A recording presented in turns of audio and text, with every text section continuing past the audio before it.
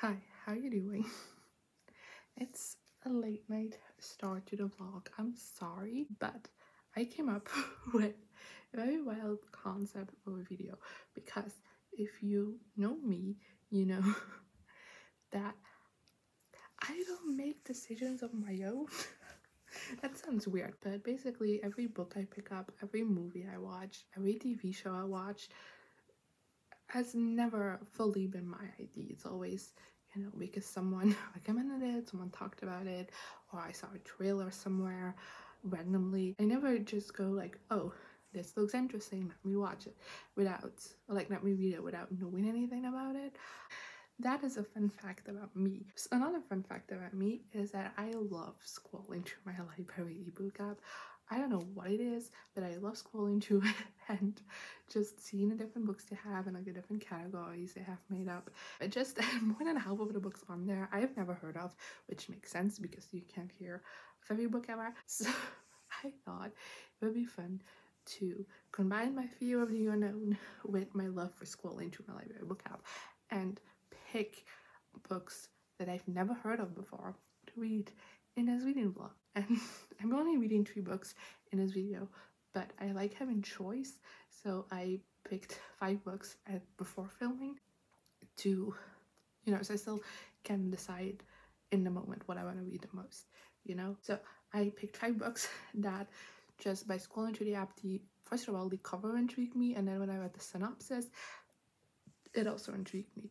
So the first book that I picked is Mother Thing by Ainsley Hogarth. I hope I pronounced it correctly.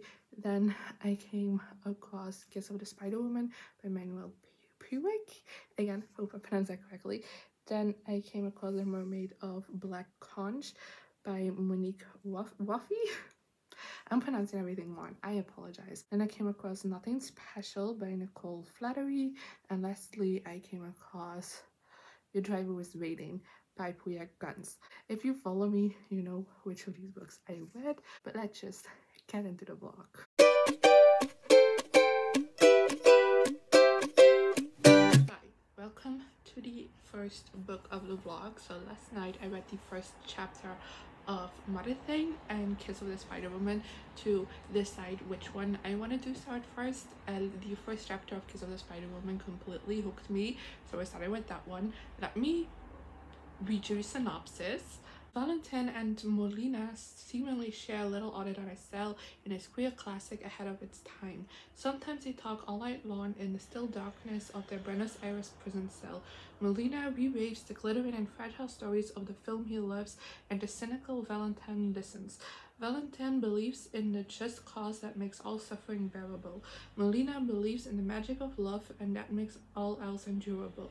Though they seemingly share little other than a cell, the two form a bond so intimate and a relationship so profoundly affecting that only the other could understand. That's the synopsis. It's really short. And something that I didn't realize while picking it for this vlog, I guess, is that it's a classic, which I should have known from like the cover, because it has like that vintage thing, which usually is reserved for classics. I didn't know, so that shows just how little I know. It's like I literally never heard of it, which is strange because after kind of like starting it and looking into it a little bit, I've seen that it's a movie and a play as well, which that makes sense because it's written in kind of like a play style where it is just dialogue, at least so far. But those are all facts I did not know.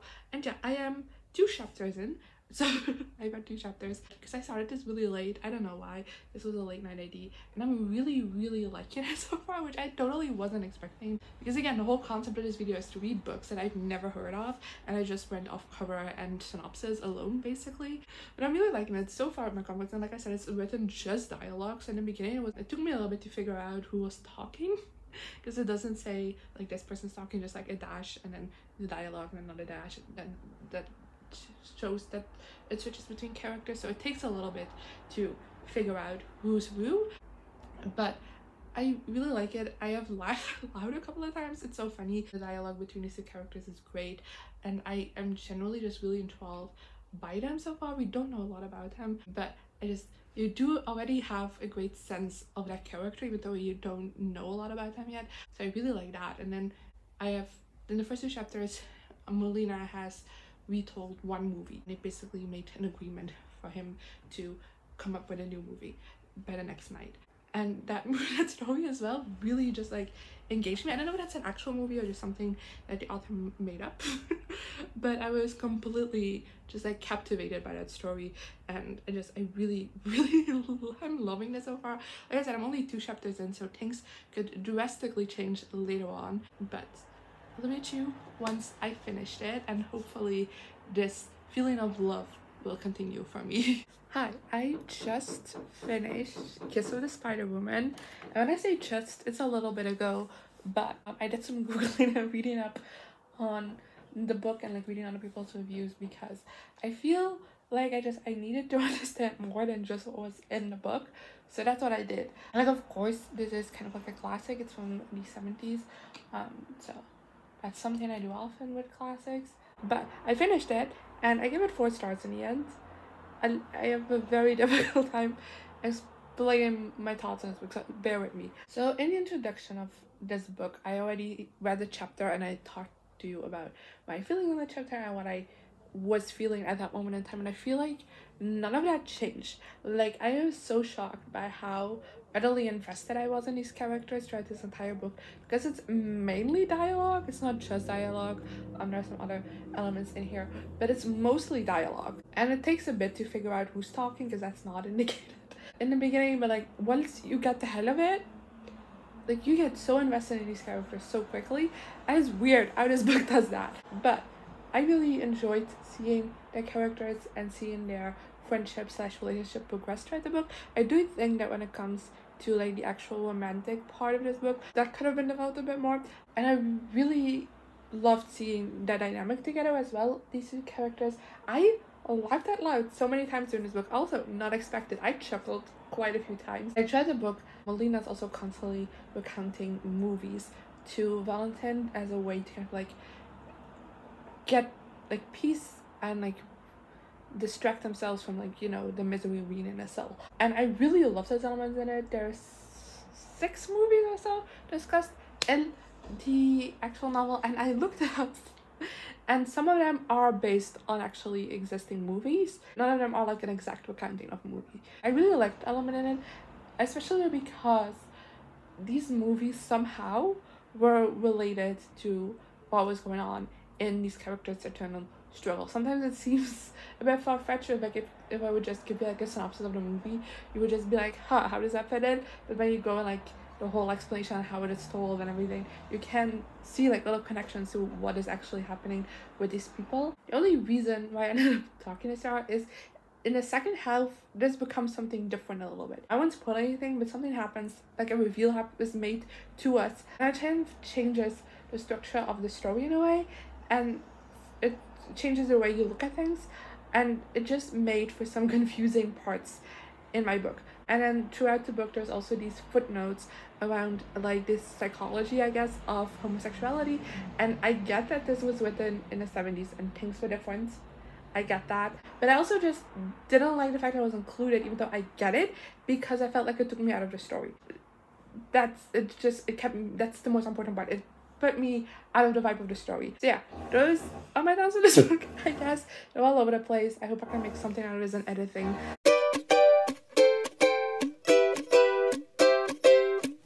Hi, so I've just started the second book for this video, which is Your Driver is Waiting by Priya. And the goal is to read this entire book today, which I don't think is gonna happen, but my loan from the library is about to expire, so we're gonna try this. Let me first read you the synopsis. In this electrifyingly fierce and funny social satire, a gender-flipped reboot of the iconic 1970s film Taxi Driver, a rideshare driver is barely holding it together on the hunt for love, dignity, and a financial security until she decides she's done waiting. Damani is tired. Her father just died on the job at a fast food joint, and now she lives paycheck to paycheck in a basement, caring for her mom and driving for an app that is constantly cutting her take. The city is roiling in protests. Everybody's in solidarity with somebody, but while she keeps hearing that they're fighting for change on behalf of people like her, she literally can't afford to pay attention. Then she gives a ride to Jolene, 5 stars obviously. Jolene seems like she could be the perfect girlfriend, attentive, attractive, and ally, and their chemistry is off the charts. Jolene's done the reading, she goes through every protest and she says all the right things. So maybe the money can look past the one thing that's holding her back. She's never dated anyone with money before, not to mention a white girl with money. But just as their romance intensifies and the money finally lets her guard down, Jolene does something unforgivable, setting off an explosive chain of events. So that's the synopsis. I didn't know that it was a taxi driver reimagining, which that's not gonna play into my thoughts of this book at all because I have never seen Taxi Driver. I am sorry. I know that's a classic. Never seen it. I didn't know that. Also, what I didn't know is that this is a 2023 release.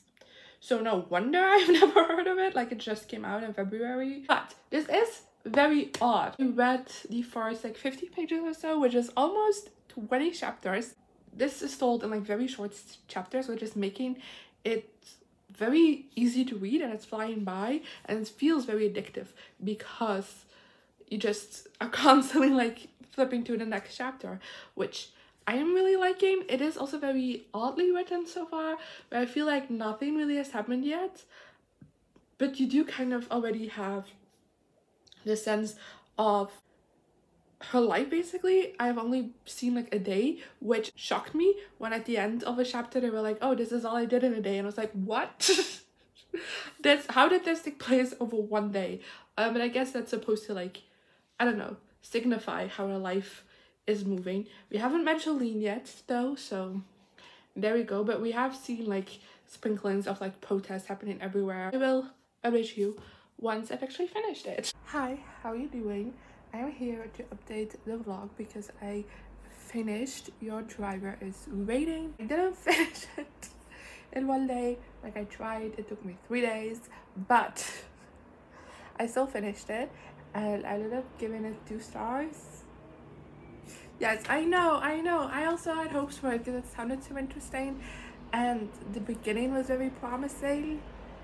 But it didn't end up working for me, basically, is my issue. I didn't really like the main character. I thought she was like very like self-obsessed and just like edgelordy, and I didn't really like reading from her perspective. I thought not a whole lot happened in the book. Of like the things that do happen in the book completely hinge on this romance that is, one, extremely toxic, and 2, like, these women only have known each other for less than a week. So I find it very hard to kind of like, I don't know, get invested in that. And then especially because so much of like I said, like the actual plot of this, which isn't a lot, hinges on things that happen within that. It's hard to talk about that without using any spoilers. Everything just falls flat because it's so hard to like understand like the motivations behind everything, like the hurt that certain events cause, because I'm just like, you've known this person for like 2 days. Of course this is gonna happen. Like, why are you so shocked? This also is officially as a satire, and I didn't really think there was any bit in this at all. It does have great social commentary. I do feel like when it comes to, I guess, activism and stuff like that that's discussed in here, it does feel a little bit surface level at times, but overall I do think a lot of interesting topics were discussed in this. Overall I liked what it did on that front, but I wanted more of it. Didn't work for me. I apologize. I have since seen like on my Goodreads while I was updating it, I saw that quite a lot of people I follow on Goodreads have this added as like a want to read, so it probably like showed up on my feed at one point, but I legitimately don't remember ever doing so I think it still counts for the video.